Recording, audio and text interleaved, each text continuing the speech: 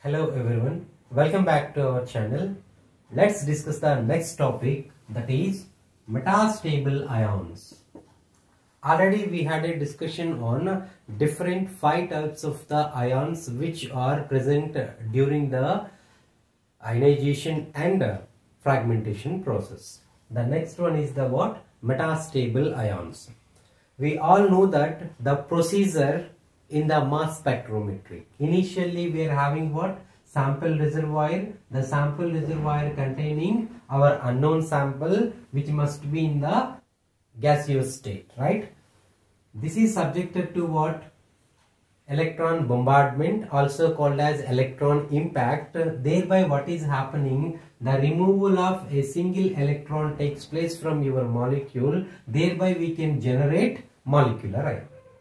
The molecular ion is further subjected to the different kinds of cleavages, commonly called as what? Fragmentation procedure. During the fragmentation procedure, we are getting positively charged species, radical cations, radicals and negatively charged species. The mass spectrometer determines or identifies only positively charged ions. That's why what happens, we will remove these radical and negatively charged ions from the ionization chamber.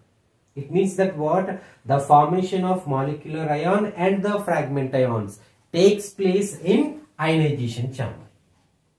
Okay. So after the formation of the molecular ion and the fragment ions, what we are doing?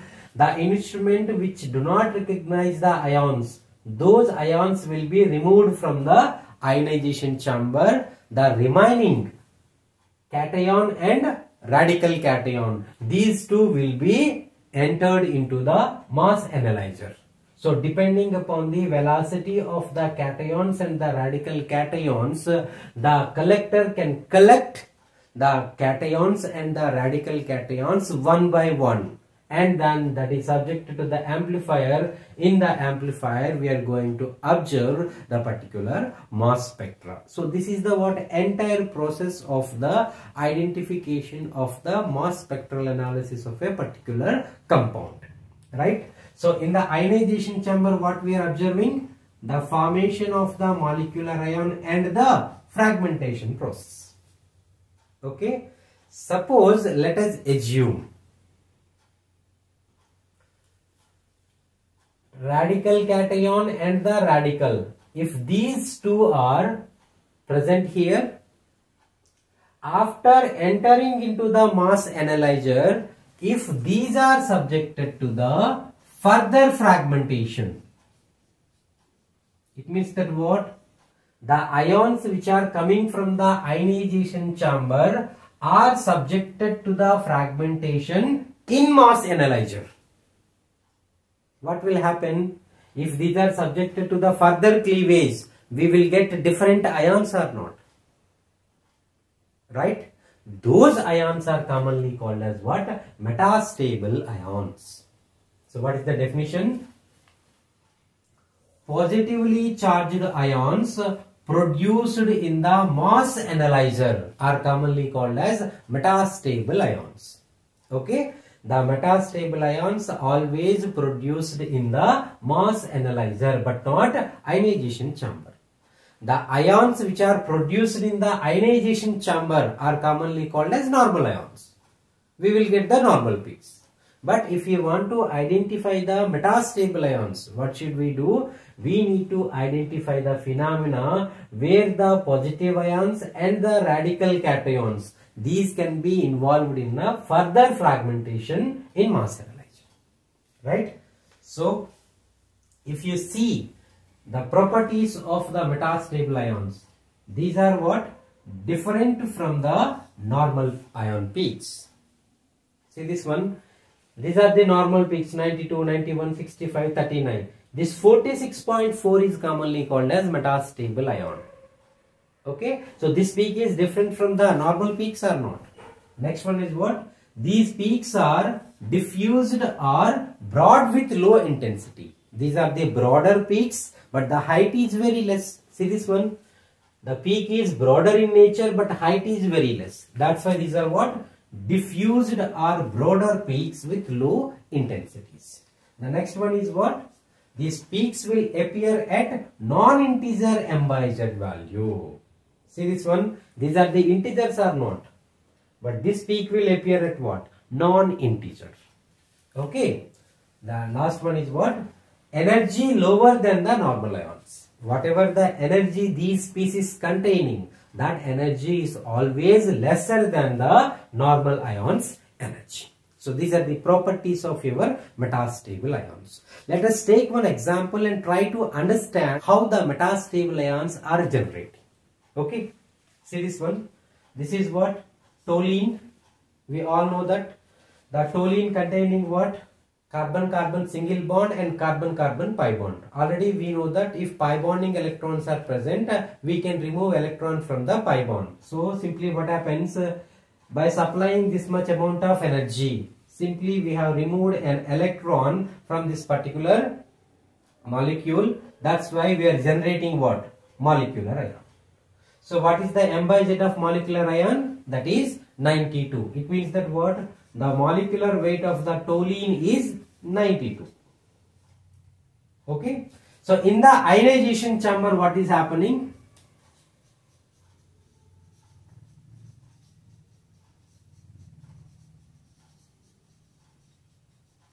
What is happening? From this particular molecular ion, initially we have removed the H radical from this CH3. Right? You will come up with CH2 plus. See this one? This is CH2 plus. Benzyl cation, the M by Z is 91.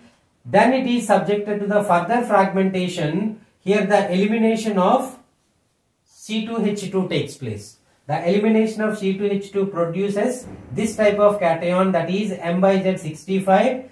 Again this is subjected to the removal of C2H2. You will come up with 39. It means that what?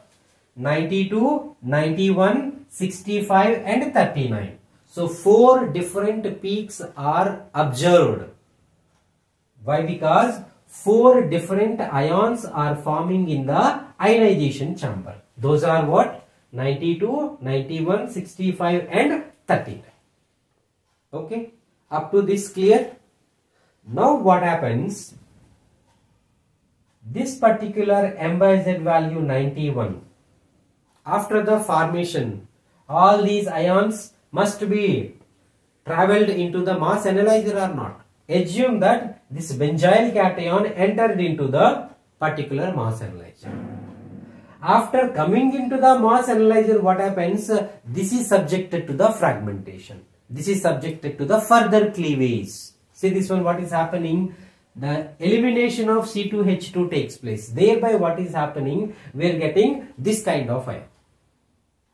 Already we have seen this ion M by Z is what? 65 or not? When? If the ion is formed in the ionization chamber. But this ion is forming in what? Mass analyzer or not? If this ion is formed in the mass analyzer, the M by Z value will not be 65. If this ion is formed in the ionization chamber, then only it will become 65. But in this case, what is happening? This ion entered into the mass analyzer. After entering into the mass analyzer, this is subjected to the further cleavage. Then we are getting this kind of ion. Then what will be the mass of this ion? Now at this situation, this ion is commonly called as a metastable ion. Why? Because this ion is formed in the mass analyzer. The same ion is formed in the ionization chamber or not? Now this ion is commonly called as normal ion. This is normal ion. This one is metastable ion. Why? Because this ion is formed in the mass analyzer. So how to calculate the M by Z value of this metastable ion? For that purpose, we are having a formula. See this one. The position of metastable ion M star equal to M2 square by M1.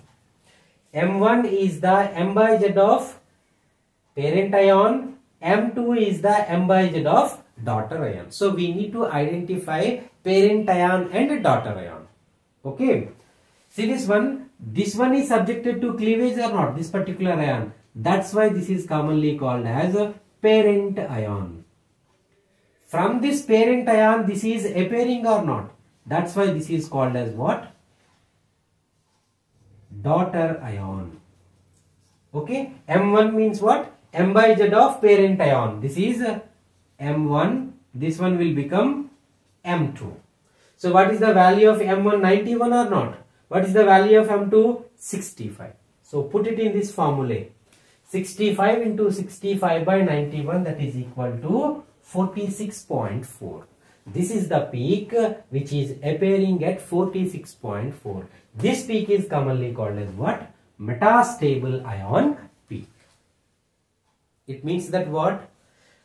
During this particular ionization process and the fragmentation process, sometimes what happens, the generation of new ions takes place in the mass analyzer. The ions which are produced in the mass analyzer are commonly called as metastable ions. Metastable ions are positively charged ions. These ions are different from the normal ions. Okay, the M by Z value of these ions can be calculated by using this formula. M star equal to M2 square by M1. M1 means M by Z of the parent ion. M2 means M by Z of the daughter ion. Then what is the use of these metastable ions? If the metastable ions are formed, then how can we use the information from the metastable ions? The importance of metastable ion. See this one. From the position of metastable ion peaks, possible to know the nature of the parent and daughter ions. Whatever the position which we are getting here, based on the position of the metastable ions, what should we identify? The nature of the parent ion and daughter ion.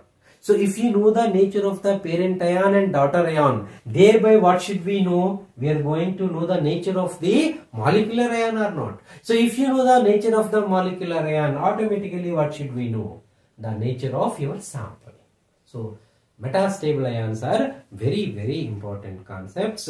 You all need to understand in an easy and simple manner. So this is all about what? The metastable ions concept.